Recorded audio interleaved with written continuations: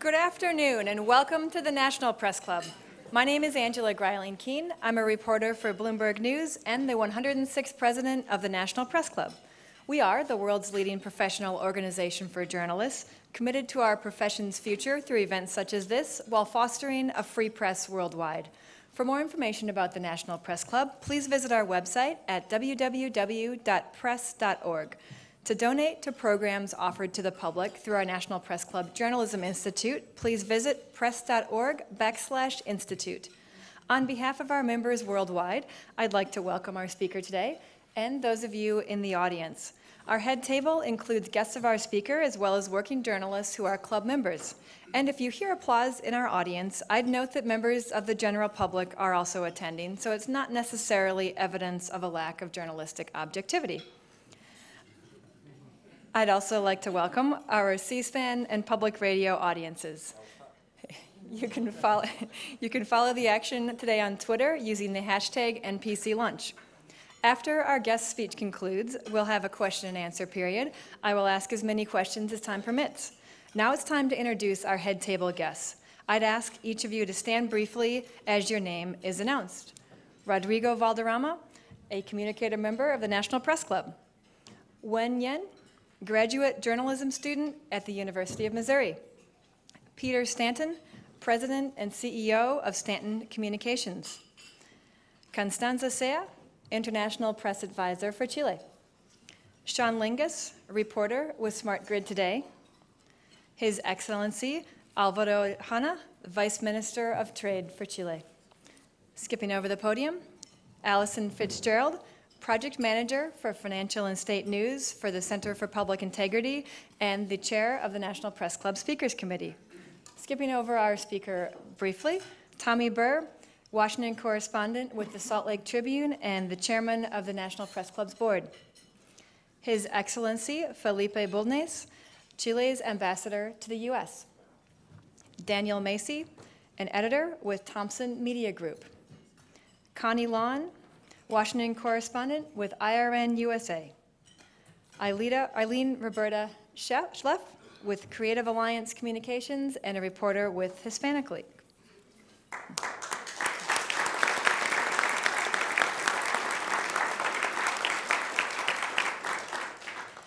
Many Americans will recall the face of our guest today from the television coverage of his country's dramatic rescue of 33 miners in 2010. Chilean President Sebastián Piñera, who had been in office only 7 months at the time, rallied his country, business interests, and the help of other nations to bring the trapped miners safely to the surface after 70 days deep underground in the Atacama Desert. That was a huge triumph for the new president, who was the first conservative elected to lead Chile since former dictator Augusto Pinochet was ousted more than 20 years ago. Chile's GDP expanded 5.6% last year as foreign investments in the mining industry helped fuel a boom in consumer spending. Despite economic growth, Mr. Piñera's presidency has faced controversy. Protests in the southern part of Chile against rising natural gas prices stranded thousands of tourists in 2011, and students demonstrated for months in 2011 and 2012, seeking more public investment in education. At least 2 of his cabinet members have resigned as a result. But the presidency is only the latest challenge Mr. Piñera has taken on. His business ventures had already made him a billionaire and one of Chile's richest citizens. His interests are varied, to say the least. Mr. Piñera founded the company that first introduced credit cards into Chile's economy. Since that, he has owned stakes in LAN, Chile's largest airline, a television station, and in Colo-Colo, his country's most popular soccer team. Forbes magazine estimates his fortune at $2.2 billion US. Underestimated, he says. He also has spent much of that fortune to preserve the rainforests on the island of Chiloé. And when he wants to see it, he can pilot his own helicopter over the park, although we're not sure as president whether he's allowed to take the controls. Mr. Piñera, here in Washington yesterday, met with Secretary of State John Kerry to discuss U.S.-Chile relations, and he joins us today fresh from a talk with President Obama about trade agreements. Please help me give a warm National Press Club welcome to President Sebastián Piñera.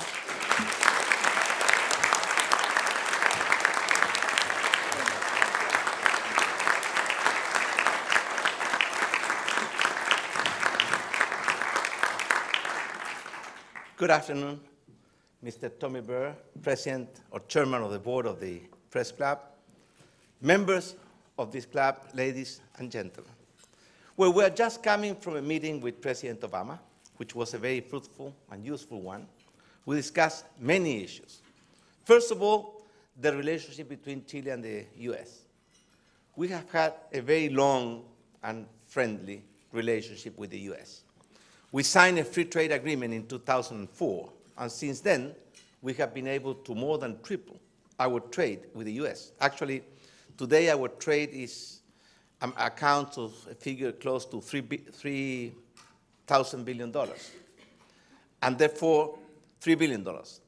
And we have a huge challenge to double or triple it again. And it's not only trade of goods and services. We also have very strong relationship in terms of energy, education, science, technology, innovation, entrepreneurship.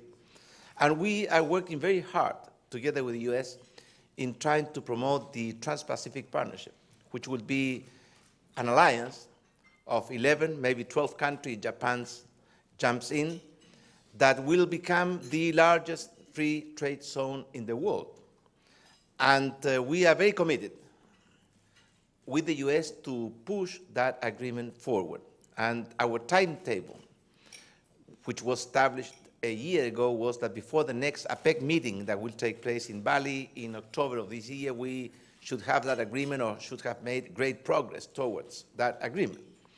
We also discussed, of course, the situation of the US, Europe, the Asian giants, and we discussed the situation of Latin America. Of course, in Latin America, there are different views, different visions. On the one hand, you have countries like Mexico, Colombia, Peru, Chile, maybe others, which have a very common view of the world, and we share the same values with the US. We are fully committed with democracy, human rights, rule of law, separation of power, freedom of press, which is something extremely important for you and for everybody else. And we have created the Pacific Alliance, which is a very young alliance, but has been extremely successful. We have already reached agreements in order to liberalize our tariff, to integrate our financial sectors, to create free movement of people around all these countries, and a lot of collaboration in terms of education, scholarships, and we are joining forces to penetrate the Asian markets, which is the big challenge that both the US and us have in front of us. But on the other hand, you have the ALBA countries, which are following a different path. They understand democracy in a different way. Their economic development model is different from ours. And of course, each country has the right to choose its own path. But we are fully convinced that at least for Chile and the Pacific Alliance country, the path that we are following is the right one. Actually, the countries that have created the Pacific Alliance are by far the fastest growing countries in Latin America. And therefore, we are following this path because in Chile, we have to face two big challenges in the last 25, 30 years. The first one has already been done, and it was accomplished in a very successful way. It was the transition from a military government that took place in Chile for 17 years and to a democratic government. Normally, these transitions take place in the middle of political crisis, economic chaos, social riots. That was not the case of Chile. We did it in a very peaceful and wise way because we reached an agreement on how to do that transition, and maybe that's why Chile has, since then, performed so well. But now we are facing a second transition, which is harder, and at the same time, a very motivating one, which is to transform Chile, which was the poorest Spanish colony, into the first Latin American developed country without poverty and with a better distribution of income and more equality of opportunities. And that's a challenge with which we are committed right now. For that, we will need to do things much better than in the past. That's why when we came to power or to government 3 years ago, we knew that we were going to face big troubles and big problems and big challenges. First of all, we knew that the international economy was going through a very deep crisis. Europe today is in recession. The US recovery has not been as strong as it used to be in the past. The Asian giants are losing momentum, and in many Latin American countries, they are losing their capacity to grow. So for us, the first target was to, of course, to deal with this international crisis without affecting our capacity to duplicate our rate of growth and to duplicate our job creation capacity. And that was the first difficulty. The second difficulty is 11 days before we came into office, Chile was hit by one of the worst, the 5th worst earthquake and tsunami in the history of mankind, which was a devastating one. In a few minutes, we lost a good percentage of our total wealth, of our infrastructure. For instance, we lost 1 out of every 3 hospitals, 1 out of every 3 schools, airport, ports, dams, many, many things. So that was a second challenge, to reconstruct our country within our 4-year presidential period. The third difficulty was that the Chilean economy, when we came to power, was losing its capacity to grow and create employment. And therefore, we had to change that very dramatically. Fortunately, things have gone according to what was planned. The only thing which was not planned, of course, was the earthquake. The Chilean economy is growing at the rate of close to 6% per year. We have been able to double our capacity to create jobs, and therefore we are very close to full employment. So the problem in Chile is not to find a job. The problem in Chile is to find a worker, which is a very different problem. Wages are going up very rapidly, and at the same time, we have been able to reduce poverty, reduce inequality. So the country is moving, according to our view, in the right direction. But our target is that before the end of this decade, Chile has become a developed country without poverty and with a more inclusive society, more equality of opportunity, and at the same time, less income inequalities. And we are moving in that direction. If we keep growing at 5 to 6%, we will be able to achieve that goal by 2018, 2019. It means that we will achieve a per capita income of about $24,000, which is the difference, the threshold between the developed world and the developing world. Actually, there are many European countries like Greece, Portugal, and many others, which today are below that threshold of $24,000 in terms of per capita income. So that's the big challenge for us, to double our growth rate from 3 to 6%, to double our capacity to create jobs and therefore be able to tackle the unemployment problem that we had, and at the same time reducing inequalities and defeating poverty. For that, of course, we have very powerful instruments. The first one, of course, is growth. Growth is a very powerful instrument because it creates opportunities, jobs, it provides fiscal revenue to fund all the social programs and the infrastructure program in which we are engaged right now. And that's one of the first objectives, but not the only one. The second objective is that we want this growth to really get to everybody. That's why we are so committed with reducing inequality, defeating poverty, and creating a society where everybody will have the guarantee of a life with dignity and at the same time the guarantee of having opportunity to really take advantage of all the talents that the people have. And for that, we are also undertaking very important reforms. One of them is the educational reform. We are fully aware that the old pillars of development are necessary but are not enough, are not sufficient. The old pillars was to have a stable democracy, an open, market-oriented economy, and a modern state. That's not enough today in the society of information and knowledge. That's why we are trying to strengthen or build the new pillars of development. The first one is to do a major reform to increase the quality of our human capital. And therefore, we are putting not only our minds, our will, but also our resources into a very profound educational reform. For instance, we have been able to increase our public investment in education from $8.9 billion 3 years ago to more than $14 billion today. And that means that we're increasing not only coverage, we had a very good coverage in terms of school education, but we had to increase the coverage in preschool education and increase the quality in every level. And we are undertaking that reform. We have put a lot of resources. We are spending almost 25% of our public expenditure in education.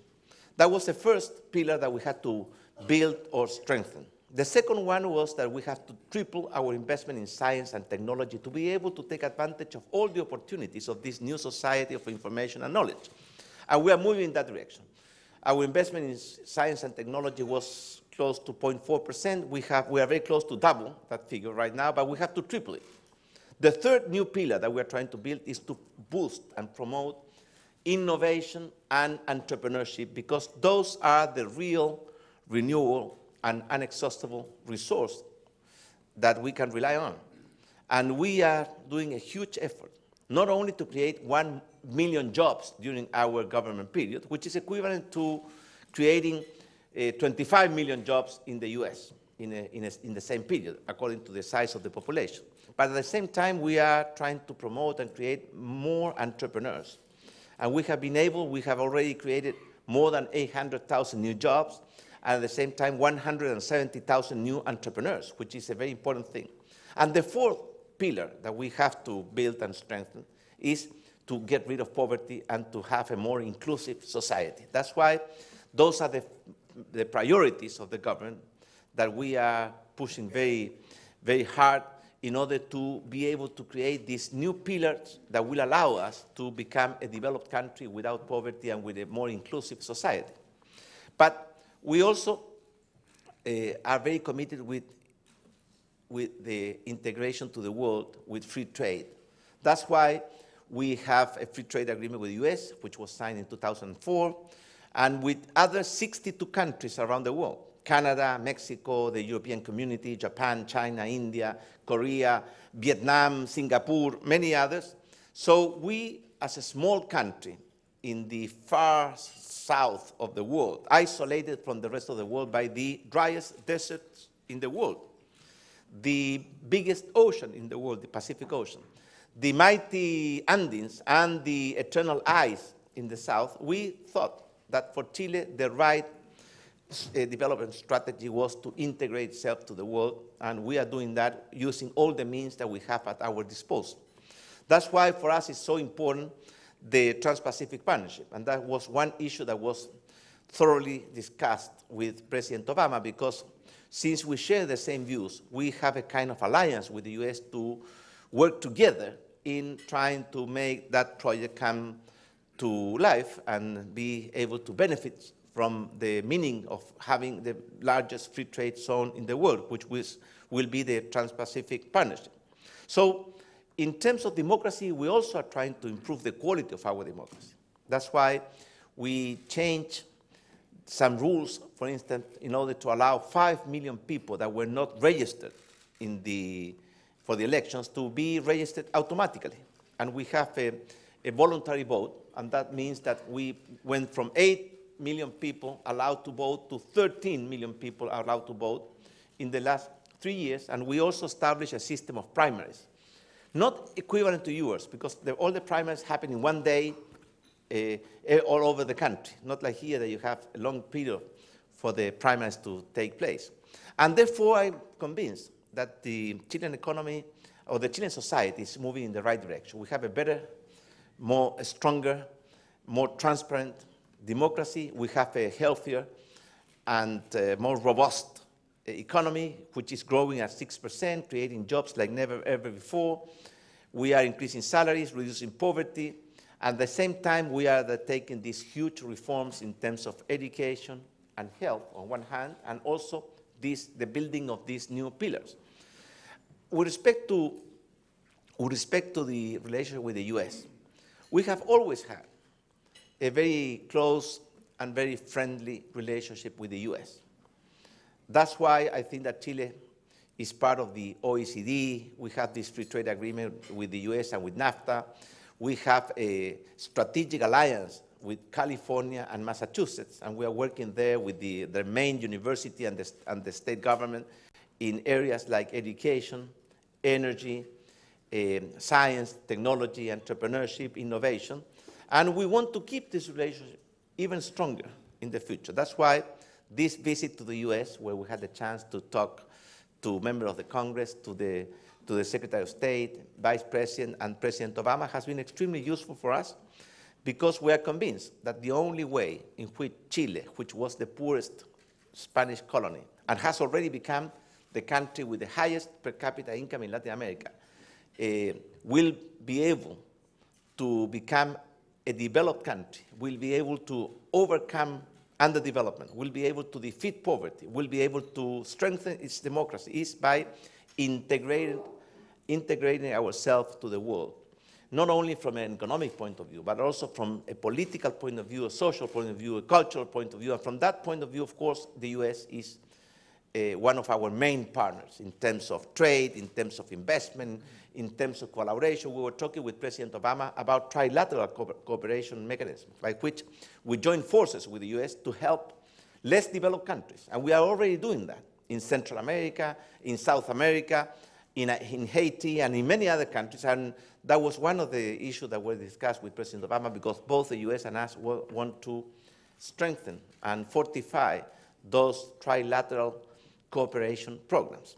So basically, what we're here, small country, but with a tremendous commitment to become a developed country, with a tremendous commitment with democracy, freedom, rule of law, human rights, respect, separation of power, respect for freedom of press and freedom of expression. And all those values are very much shared by the US society and the US people.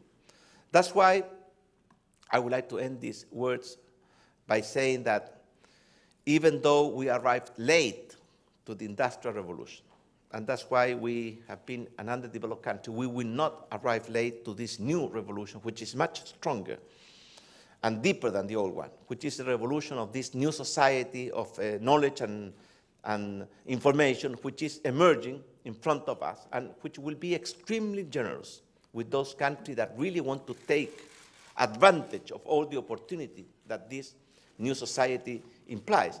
But it will be indifferent, or it could be even cruel with those countries that just want to let it go. So we made a very strong commitment of not making again the same mistake that we did when the Industrial Revolution was there, and we didn't realize it, and we didn't take advantage of it. This time we are fully committed with integrating ourselves to the world, competing with countries all over the world. And for doing that, of course, those new pillars that I was mentioning to you, education, science and technology, innovation and entrepreneurship, and a more inclusive society without poverty are key for our success in this big challenge, which is the mission of our generation. We are just celebrating 200 years of independence.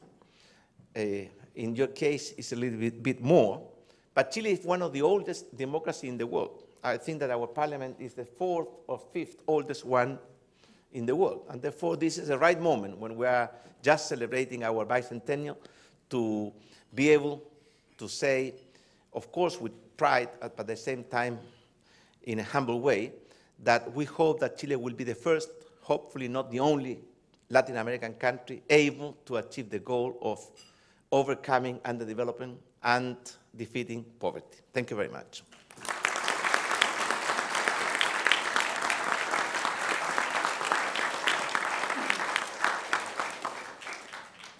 Thank you.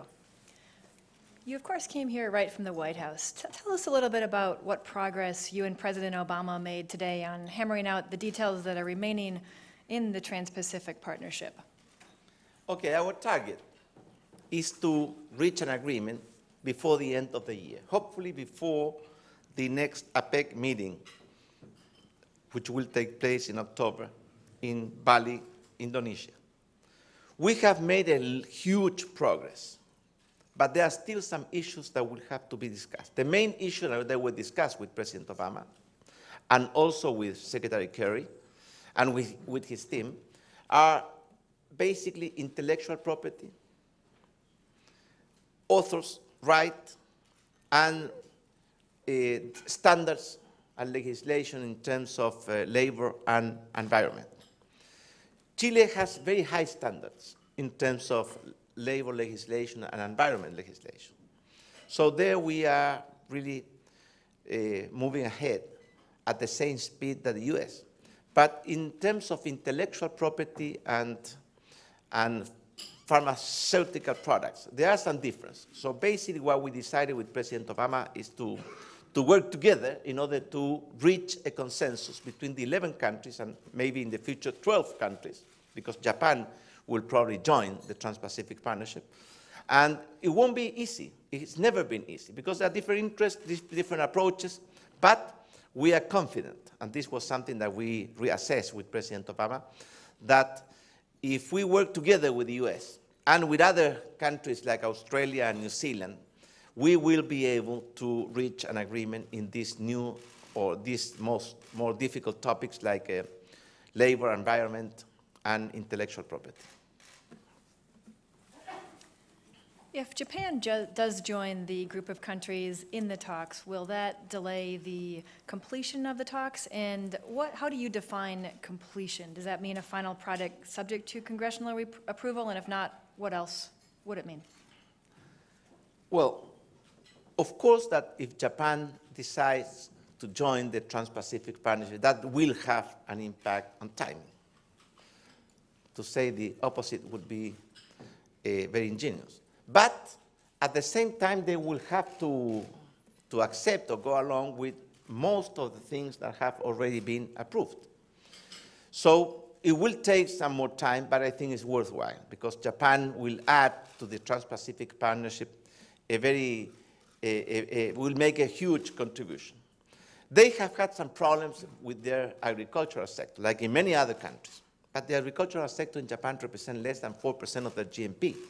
And therefore, when I had the opportunity to discuss this with the Prime Minister of Japan, I remember that I was telling him that Japan cannot be left out of this integration effort just because a small sector of their economy is opposing. And I think that they have made a lot of progress since then. And of course, we also have the problem with the US, with the agricultural subsidies, because what we want to have is free trade and fair trade. And therefore, we have to liberalize our economy, lower our tariffs, but at the same time, we cannot continue with such huge subsidy programs as they exist in many, many countries. That's another issue that will have to be discussed. And with respect to what do I mean by accomplishment? Of course, accomplishment means that the system is working, and therefore it's more than just to get an agreement between the 12 countries, because this agreement will have to be approved by the Congress in each and every of these countries. And here you have, in the US, two different ways to do it. One is the fast-track authority, and the other one is a normal procedure. So we hope that the US will be able to use the fast-track procedure because that will make it easier. In the other countries, we will have to approve this Trans-Pacific Partnership according to our own rules and institutions. So accomplishment means that the system is working. We hope that we will reach the agreement before the end of this year, and we hope that during next year we will be able to approve this agreement in all the members' countries. And there is, again, one rule that is being discussed, when this agreement will enter into action. Because one proposal is that when more than 50% of the GNP represented by all these countries have signed the agreement. Other countries have different proposals for that. So this is an area that has not been agreed yet, and it's a very important one. What specifically does Chile want to gain out of the partnership? And where do you see market access improving the most for your country out of these talks? Well, the truth is that Chile already has free trade agreement with each and every country, which is part of the Trans-Pacific Partnership, including Japan. So from our point of view, the gains that we can obtain in terms of market access are not that big. So we are looking for a third generation agreement, not only free trade, but also to improve the quality of all the rules, rules of origins, how to resolve controversies, and how to expand this agreement not only to goods and services, but also to capital movement, people movements. So we are looking for an agreement much more deep and much more wide than the typical free trade agreement that we have signed in the past. But it's true, and this is a discussion that we have in Chile. In Chile, many people think that since we already have agreement with all the countries, there's not too much to gain. But I think there is a lot to gain. And besides that, Chile has a strong commitment with free trade. We started by reducing unilaterally our tariffs, then by signing bilateral free trade agreements, then by signing multilateral agreements, or with a community like the European communities. And therefore, we don't imagine a world with a TPP without Chile. What about specifically with the U.S.? Like you said, we've had a free trade agreement with Chile for nearly a decade already. What are you looking for to improve out of these talks between the U.S. and Chile mutually? Well, we still have some progress to be made in terms of liberalizing our markets and facilitating free and fair trade. There are some areas where the U.S. has some restrictions, particularly in the agricultural sector. So we would like to focus to expand our free trade agreement with the U.S. via the Trans-Pacific Partnership. But there are many other areas where we want to collaborate with the U.S. For instance, we are now collaborating much more than in the past in terms of education. We are sending more than 3,000 Chilean students to study masters or PhDs all over the world. More than 1/3 of them are coming to the U.S., and there are many U.S. students going to Chile. We have a lot to learn from you in terms of your leadership in the areas of energy, science, technology, and therefore we are also working. Right now, one of the largest, or the largest, solar plant in Latin America is being built in Chile by an American company which is called Sun Edison. At the same time, we are also working in these strategic alliances with California and Massachusetts, because there is a lot to gain for us in terms of improving the quality of our education, the quality of our science and technology. We are bringing research excellency centers from the US to Chile, and many of them are already there. Right now, we are in the process of inviting, and there are many American research centers of great prestige that are applying, because it's a joint venture between the Chilean government and this research center. So if we think just about trade, maybe we have already accomplished much of it. But if we think about what it takes to become a better country, we still have a lot of areas where we can collaborate to the benefit of both countries, between Chile and the US. How would you assess the Obama administration's overall relationship with Latin America? This questioner asks, is Obama taking a genuine interest in Latin America, or is the US playing defense as China fosters ties in the region? Well, we understand that a country like the US has many, many problems, challenges, and interests around the world. But we think that we have a special condition because we are part of the same continent. All of us are Americans. That's why when I heard the Bush initiative to create a free trade zone from Alaska to Tierra del Fuego, Fireland, I thought that it was a right idea. Unfortunately, we have not made too much progress in that direction. And I think that when President Obama visited Chile last year, he made a kind of speech or proposal to the whole Latin American world. And he was very committed in trying to recover the lost time in terms of doing much more to integrate our Americas. Imagine Europe. They had to suffer 2 world wars. But they were smart enough to move from the Maginot Line philosophy to the Maastricht Agreement philosophy, which is instead of fighting themselves and kill themselves by millions, like they did in the 20th century, try to create the economic union. Of course, they are facing some problems. Maybe they did it not in the right way. Maybe the creation of the euro should have been accompanied by more fiscal and monetary coordination and things like that, because we are fully aware of the problems that they are facing right now. But we are convinced that the US has to play a much more active and effective role, and it has to exert its leadership in its own continent, like America, like the Americas, in a much better way. And I have the impression that President Obama is fully aware of that, and he should, and that's what he has told us. That's what he told us in Santiago, that he will move forward. And there are some signs. For instance, now it's not only Chile that has a free trade, and Mexico who has a free trade agreement with the US, also Colombia, Costa Rica, Peru, and so I think that we are moving in the right direction. At the same time, we have to realize that there are some countries in Latin America that don't want to have a stronger relation with the US. On the contrary, they want to get rid of the US or to get away from the US.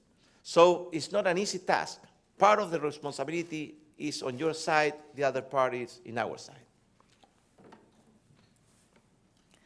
You talked in your speech about the Pacific Alliance. Tell us, what are the overall goals of the Pacific Alliance, and how will that differ from Mercosur, which you already have had for some 15 years in that region? Well, the Pacific Alliance involves 4 countries, Mexico, Colombia, Peru, and Chile. We represent 1/3 of the population, but we represent more than 55% of the total Latin American trade. Because the 4 countries are very open. What we have accomplished in less than 1 year. Right now, we have a free trade agreement.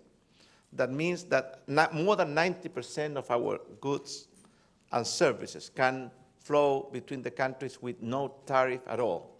And also, we are eliminating non-tariff barriers. At the same time, what we want is to have a deep economic integration, which means free movement of goods, services, capital, people. And we are also working together, for instance, to integrate our financial sectors. We have created cooperation funds, and we have created a scholarship program to promote the interchange of students among these 4 countries. There are many countries that want to join the Pacific Alliance. Among them, I can mention Costa Rica, Panama. There are many countries that have already become observers of the Pacific Alliance, like France, Portugal, Spain, New Zealand, Australia, Canada, and even the US has expressed their interest in becoming an observer member. So what we're trying to do is to move faster and move faster and reach goals that without this coincidence in terms of principles and views would have been impossible. So all the efforts of integration that have been made in Latin America or in South America have not been as successful as the Pacific Alliance. And I think that the main reason for that is that we are able to reach agreement in a very easy way because we have the same approaches. We share the same values. We are not discussing democracy. We are not discussing freedom of press. We are not discussing separation of power. We are not discussing those things because we fully agree with those basic principles. So what we are discussing is how to join forces to take advantage of all the opportunities that we are facing today. And the Pacific Alliance, which was born in Chile less than 1 year ago, is today a reality which has been, according to my view, extremely successful. And I think that the best fruits of the Pacific Alliance are yet to come.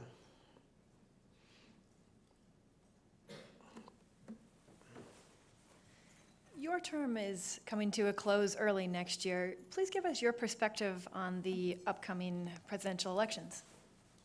Well, we still have 9 more months. And in 9 months, we can do a lot of things, even a baby. So we are not thinking yet about the next government. We're still thinking how to close successfully our government. But I will answer your question. But really, in 3 years, the results that we have been able to accomplish have been, from my point of view, very impressive. Chile was growing at 3%. Now we have doubled that rate. We have doubled our capacity to create jobs. We have keep our inflation under control. The inflation rate last year was 1.5%. We have a balanced budget. We have an important trade relation with the US. And by the way, the US has a very big surplus in its trade balance with Chile. I think we are one of the few countries in the world that can say that, and we don't care about that. So basically, we have been able to reduce poverty and to reduce inequality, and during the last government, poverty and inequality went up. So the change that the country experiences is very, very substantial. Of course, there are people that want more.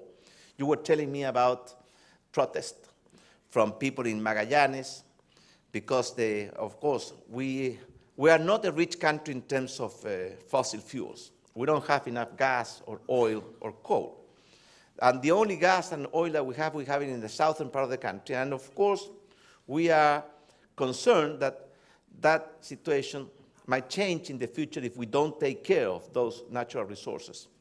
And that's why we want to have rational, not only exploitation, but also an efficient consumption of gas. And that was part of the problem with the southern region of Magallanes. With the students, we have almost 6 million students in Chile. And of course, you will always find 50,000 that want to march and want to protest. And they are exercising their right, because Chile is a free society, and people have the right to protest and express their ideas and their proposals. The only problem with the march is that they have become very violent, particularly at the end. Not because of the students, but at the end, we have to suffer a lot of destruction in terms of private property, public property, and also lives. That's why we're trying to compatibilize freedom of expression, and therefore they can march, with keeping public order in place. But also there are some differences. For instance, they are asking for free education for everyone, and we think that we should guarantee free education to those people who really need it, but not to everybody, particularly not to the richest one, because they can afford that.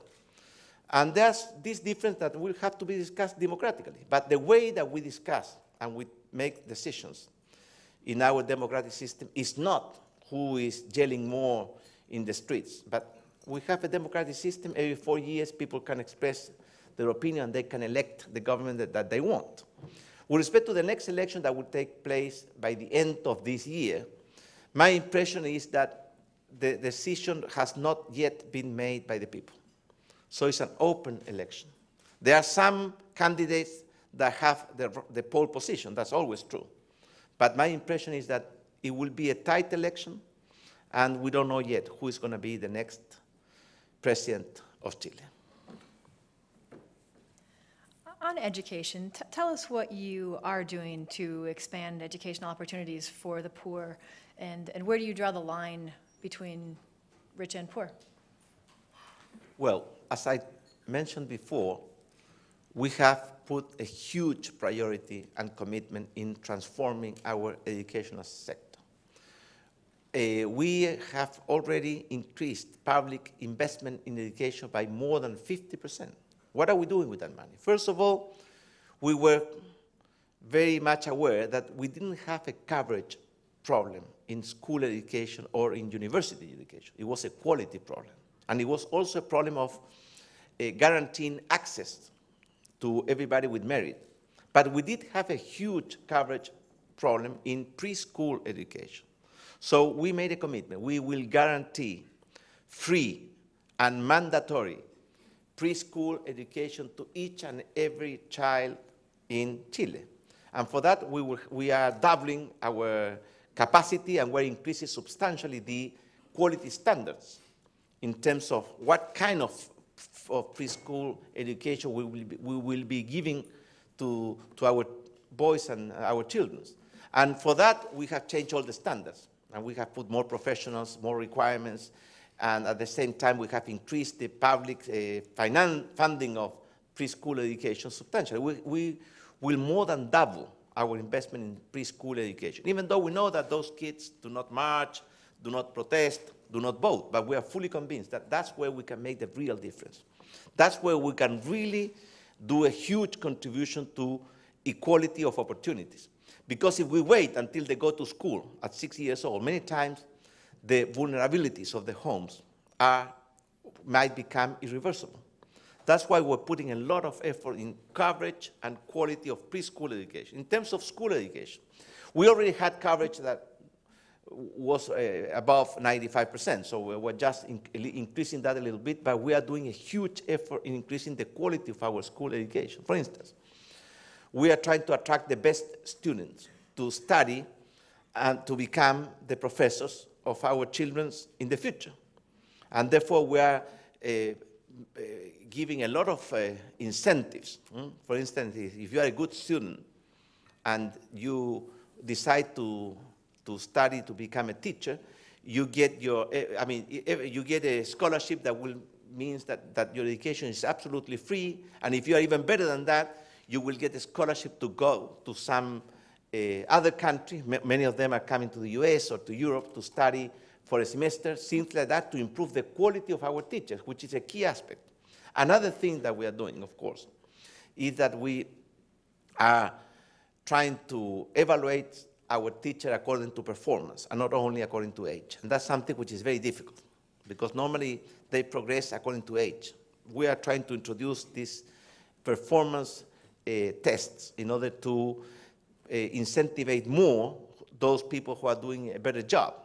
That's something which is important in school education. In university education, we want to guarantee to all the students belonging to the 60% of the most vulnerable homes the right to have a scholarship. And therefore, the scholarship will pay for the university education. And we have said, and we are doing that. We as a government, we guarantee if you belong to a family which is part of the 60% of the most vulnerable family in Chile, and you have the merit, you have the right to get a scholarship funded by the government. And for the 30% which come next, we have established a loan system, very subsidized loan system. Actually, I would say that it's better than yours because the interest rate is 2%, which is 1/3 or maybe 1/4 of what should have been if it was according to market rates. You don't pay more than 10% of your income, so it's contingent to your income. You pay whatever is a quota, but never more than 10% of your income. And after 15 years, whatever debt is left, it's over, because you will be committed to pay your loan only for 15 years. And therefore, we have 90% of the Chilean students, or students belonging to the 90% of the most vulnerable or middle-class families in Chile that have guaranteed access to a scholarship of a loan system. So there is only the 10%, the most rich, or the richest 10% of the population that they have to fund for the education with their own resources. That's the system that we have. And that means that we have had to, of course, to increase the number of scholarships. We have tripled the number of scholarships in the last 3 years. So basically, that's our approach. Even though this is a very generous, I think, system, there are some people that have different ideas. Our discussion with some of the students, because we shouldn't confuse these students with those students that are protesting, is that they want free education for everybody. And we think that's not fair, and we think that we cannot afford it. Of course, we have free education at preschool and school level for everybody. We're talking about university education. And we say, look, we will help those who really need it with scholarship or with loan, depending on their situation. And the second discussion is that whether we should have a mixed system where both private and public institutions are participating at all levels of our educational sector. We think that that's the right solution, to have private and public institutions. And the government is responsible for the quality of all these institutions, at the same time to provide the funds in order to have free preschool and school education, but the students or the parents, according to our views, have the right to choose. So we don't believe in a government monopolizing the educational sector in every level, at all times, And that's another difference with the students. So we have this discussion, which is normal in a democratic society. The important thing is that we have to make decisions according to our democratic system, and not according to who is able to yell or be more violent in the streets. On a different topic, Chilean poet Pablo Neruda's body has been exhumed to determine whether he was poisoned as a result of his opposition to Pinochet. Can you tell us more about this investigation? And the questioner asks whether the results of the investigation might have any sort of impact on the election. Well, there has been the same question in the past about Allende, for instance, and there was an investigation, and it came out to the conclusion that he committed suicide, as was the theory of his family, the government, and everybody. Now there is this doubt, and therefore the judiciary power in Chile has determined to undertake an investigation which is in course. So we'll see what the results are, even though he died in 1973, so more than 40 years ago. Who knows? I cannot guarantee you what was the real cause of death of our Nobel Prize Pablo Neruda. But at the same time, I can tell you that there are no strong evidence about any kind of plot or assassination. But if somebody wants to find out, and our judiciary power, which is absolutely independent, decided that they would undertake an investigation which is in process right now. Your presidency, of course, will be remembered for the rescue of the 33 miners. The accident at the time, of course, exposed some safety concerns about mining in the country and probably in other places as well. Tell us what your administration has done to improve safety in that industry since then. Well, I remember that episode with a lot of emotions because it was a huge accident. Suddenly we realized, or we were informed, that 33 miners were caught in a mine, small mine, in the driest desert of the world, which is the Atacama Desert, more than 2,000 feet below the earth. I remember that I was in Colombia at that time because President Santos was having his inauguration ceremony, and I decided to come back immediately to Chile. And when I arrived to Chile, many people told me, don't go there, because there is no way that we will be able to find them, and there is no way that we will be able to rescue them, because the accident had been so terrible. I decided to go there that night, and I remember that I met with the wives, mothers, daughters, sons, and they were desperate, because at that time we didn't know anything. We didn't know where they were. We didn't know whether they were dead or alive. And I remember that I made a commitment to them. I said, look, the only commitment I can make to you is that we will look for them as if they were our own sons. We will do whatever is possible to find them and to rescue them safe and alive. And we did it. We did exactly that. We started doing everything that was useful and necessary to find them, and it took us almost 3 weeks to find them. And finally, we knew that they were alive, all of them, and then we had to face the second challenge, which was to rescue them. It was extremely difficult. Something like that has never been done before in the world. So we asked for help from many countries, and we are very grateful with the US because the US was very helpful in providing us equipment and technology. And after almost 3 months, we finally were able to rescue each and every one of them alive and safe. So for us, it was something very emotional and very important, because it was not just the question of rescuing miners. It was a question of our commitment to life. Our commitment with the life of those 33 miners was a commitment with the life and the quality of life of each and every Chilean. And we were very motivated because the whole country rallied behind this challenge, and the whole world at a given point in time. Since then, of course, we have taken a lot of measures to improve the quality and security of working conditions of our workers. And we have been able to reduce by half the number of accidents that we are having in the mining sector, and reducing by half the number of life lost because of mining accidents. And we have done, we have done many things, but the most important thing is that we have established a standard of security for all companies, and each and every company has to be responsible for their own security. So they have to fulfill a kind of checking list plan about, and therefore assess and how to evaluate themselves about how the security is, and workers are participating in this process. And therefore, we have been able to identify a lot of areas where security measures were not enough, and we have, of course, improved our standards. And we have standards which are equivalent to an OECD country right now, because that's our model. The OECD countries, one of them is the US. We are almost out of time, but before asking the last question, I have a couple of housekeeping matters to take care of. First of all, I'd like to remind you of our upcoming luncheon speakers. Tomorrow on June 5th, we have U.S. Agriculture Secretary Tom Vilsack.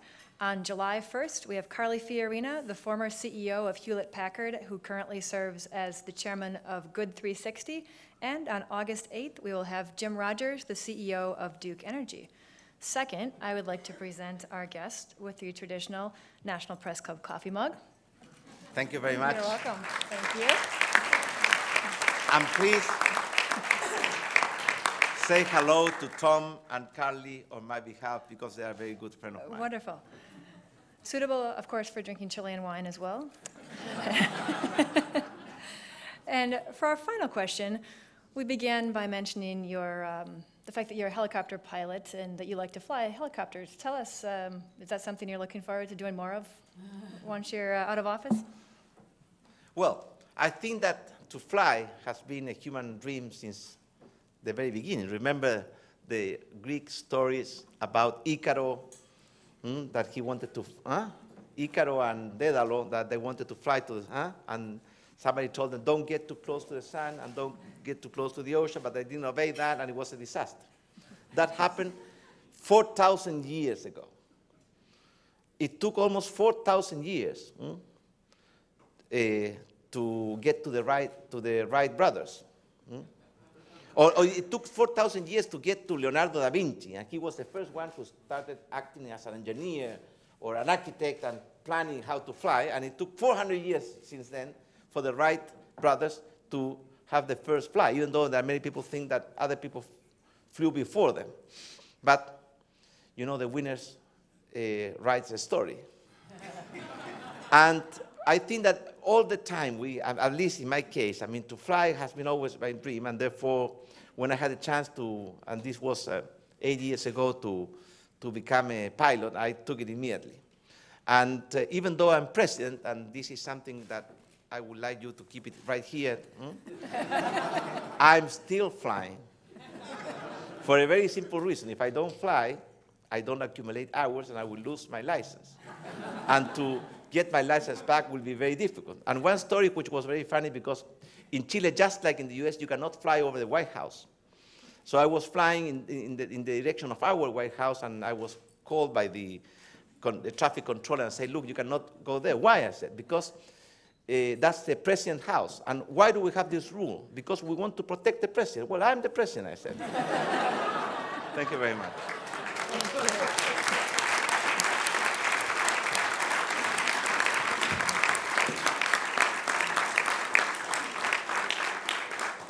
Thank you very much for coming today. We really appreciate it. I'd also like to thank our National Press Club staff, including its Journalism Institute and Broadcast Center, for helping organize today's event. Finally, here's a reminder that you can find more information about the National Press Club online. And if you would like a copy of today's program, you can also find that on our website at www.press.org. Thank you. We are adjourned.